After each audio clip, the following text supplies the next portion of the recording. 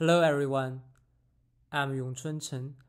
I'm going to present the paper Automatic Language Identification using Deep Neural Networks.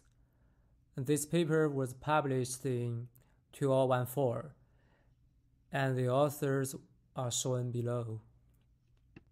This is the outline of my presentation.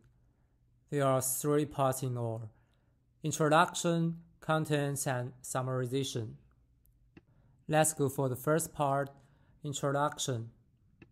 The background of this paper is, before using deep neural networks, many popular automatic language identification systems still include or rely on acoustic modeling based on eye vectors.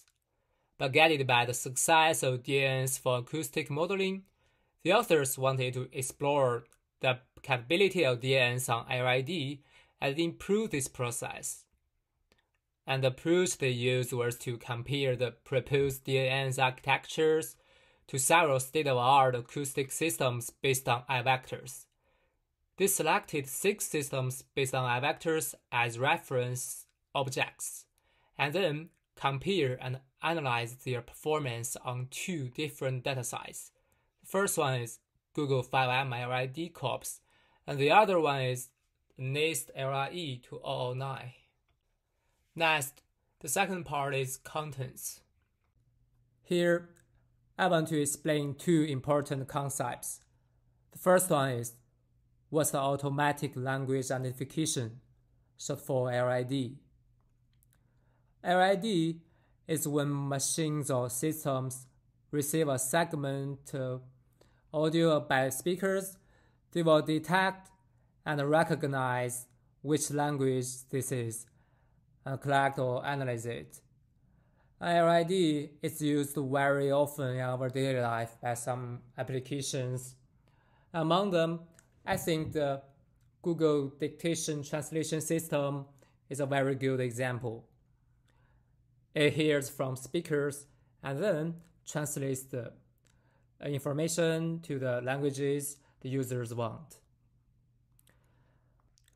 Another important concept I want to explain is what is deep neural networks, short for DNNs. A deep neural network is a neural network with a certain level of complexity, a neural network with more than 2 layers. So on the left, that's how DNNs work. Deep neural networks use sophisticated modeling to process data in complex ways. And DNNs is very crucial for processing large amounts of data. To fully understand the importance and concept of DNNs, I will explain its evolution and some related research about it. So at the beginning, we only had artificial intelligence, and then the machine learning came out and got developed. After that, we got the artificial neural networks, and today we have the deep neural networks. The biggest difference between the artificial neural networks and deep neural networks is that the ANN only use 1 hidden layer, but DNN must include at least 2 hidden layers. This is why DNNs are able to handle more complex data structures and process large amounts of data. The figure on the left can explain this very well. Like I said before, 2 or more hidden layers comprise a deep neural network. So in this paper, the authors use this to develop a DNN architecture. They use a specific feature as the input layer, and after several hidden layers, they set the output layer, which consists of many languages and the OS. So therefore, we can figure out the total weight in this topology by this algorithm. Apart from this, the authors used 2 performance metrics for comparing the results. The first one is average cost. Average cost is a measure of cost of taking bad decisions. and therefore it considers not only discrimination but also the ability of setting optimal threshold. Second one is the equal error rate. So the ER used in this paper is to show the performance when considering only scores of each individual language. So the last part is summarization. Let's say the three figures or tables of the result in this paper. This figure is a cost average result on Google 5M LID Corp's dataset.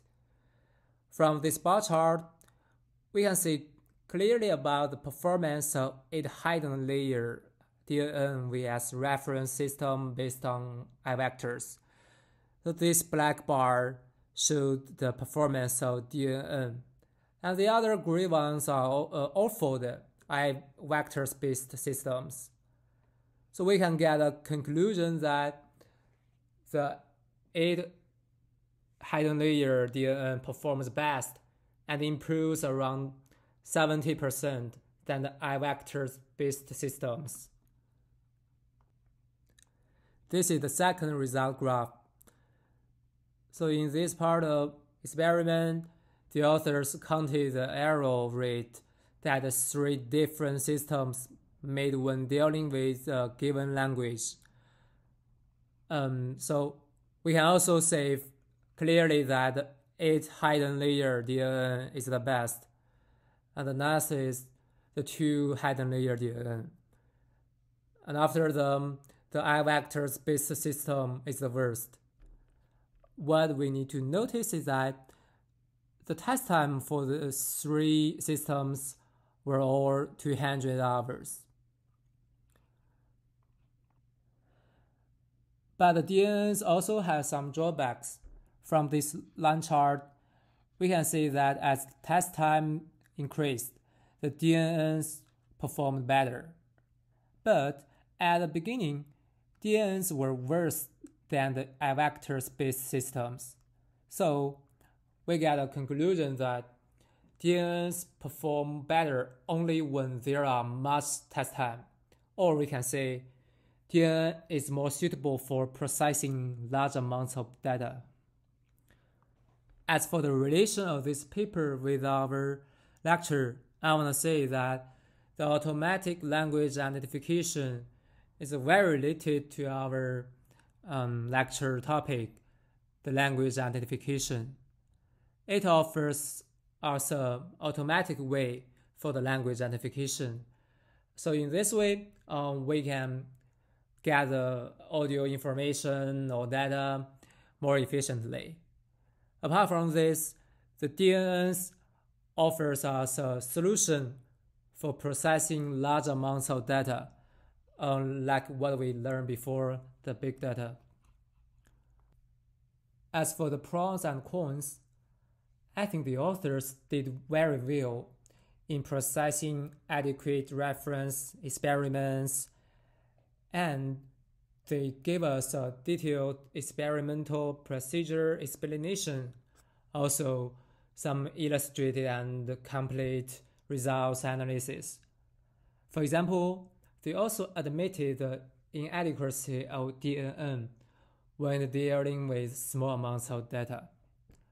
But I think they would do better if they give us enough explanation on original data size and give more sufficient elaboration on logistic regression calibrating. At last, this is a reference I use, including the original given paper and others. Thanks for your watching.